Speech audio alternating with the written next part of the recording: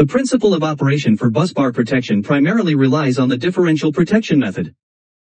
This method is designed to detect faults on busbars and associated equipment by measuring the currents flowing in and out of the busbar. The busbar protection system operates on Kirchhoff's first law, which states that the sum of currents entering a junction must equal the sum of currents leaving it. Therefore, under normal conditions, the total current flowing into the busbar should equal the total current flowing out.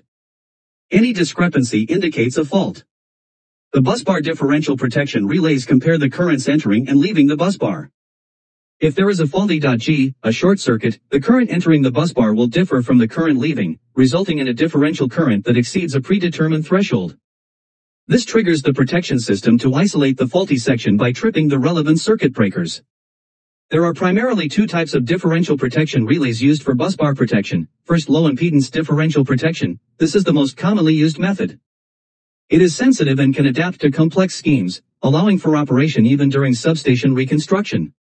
Secondly, high impedance differential protection. Some system operators still use this method.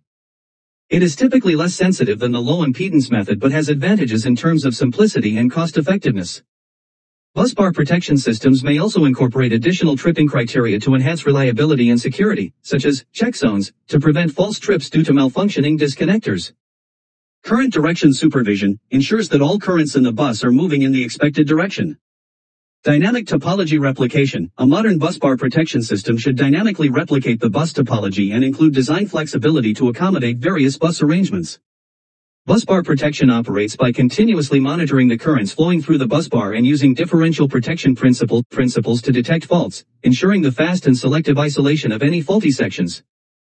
Busbar differential protection configuration can be categorized into two main types, one centralized and second decentralized arrangements.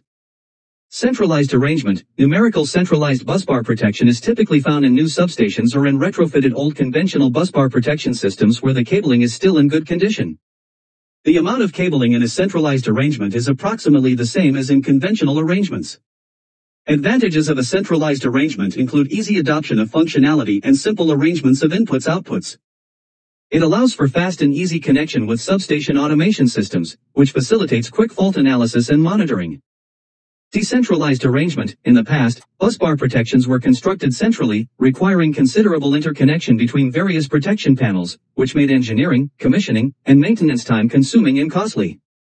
Nowadays, decentralized busbar protection is more common in new substations, especially at higher voltage levels 330 kV and above.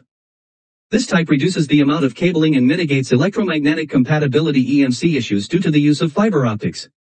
The choice between centralized and decentralized configurations often depends on local conditions and the specific requirements of the transmission system. Special busbar arrangements components and their protection. Here are the key points to remember. End fault protection. This functionality is crucial for protecting zones located between a circuit breaker and a current transformer when the CB is open. It aims to handle small zone faults that the busbar protection BBP cannot clear on its own. This protection sends a trip signal to the line distance protection at the remote end to eliminate the remaining fault. Dead zone blind spot. The section between the CT and CB is termed the dead zone. End fault protection is activated only when the CB is open.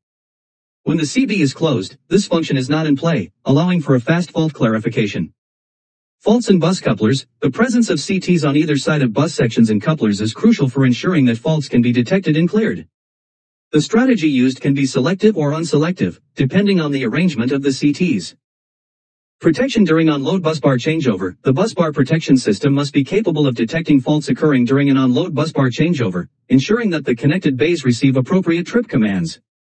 Bus coupler time delay. A time delay is necessary for bus coupler operations, which should be shorter than the delay of Zone 2 distance protection, typically ranging from 0.15 to 0.3 seconds.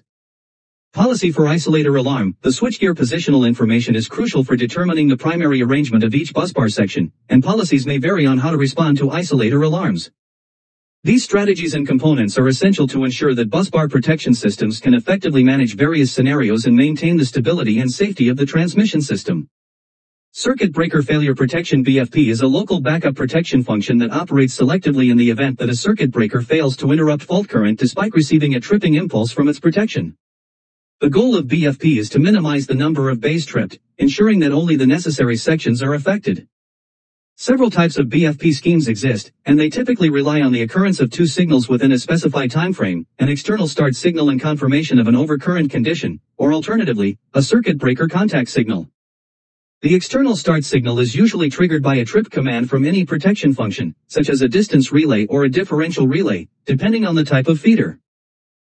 The BFP operates based on the following principles: confirmation of overcurrent. The main criterion for the operation of the BFP is the detection of an overcurrent through the circuit breaker.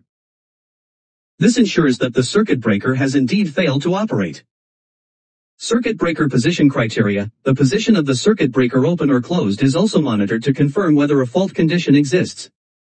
Retrip function. If the initial trip cannot clear the fault, the BFP can initiate a retrip of the circuit breaker after a short time delay, typically less than 100 milliseconds. If this retrip is also unsuccessful, a second stage of the BFP will trip all circuit breakers connected to the same busbar section. Contingency arrangements. BFP schemes can be combined with other protection functions, such as distance protection, to ensure that if BFP is unavailable, alternative measures can still provide protection. Busbar protection systems protect substation busbars and associated equipment from the consequences of short circuits and earth faults. In the long ago early days of power system development, no separate protection device was used for busbar protection. Remote endline protection served as the main protection for busbar faults.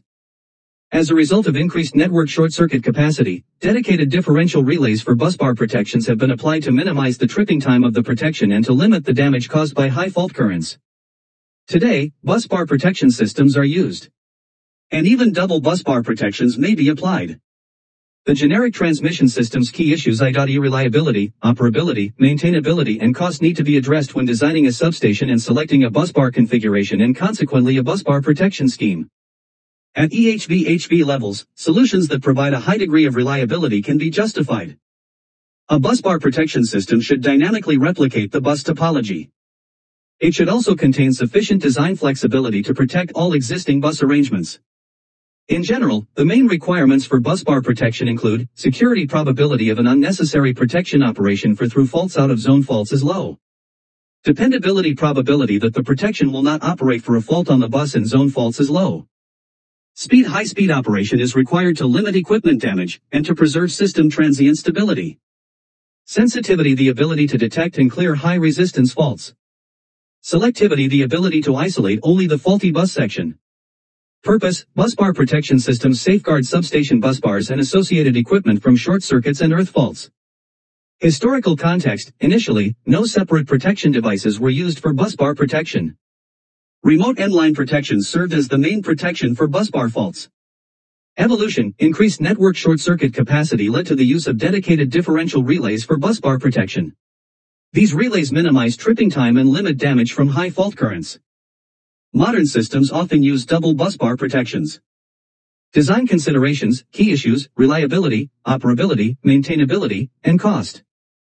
High reliability solutions are justified at EHV-HV levels. Busbar protection systems should dynamically replicate bus topology and offer design flexibility to protect all bus arrangements.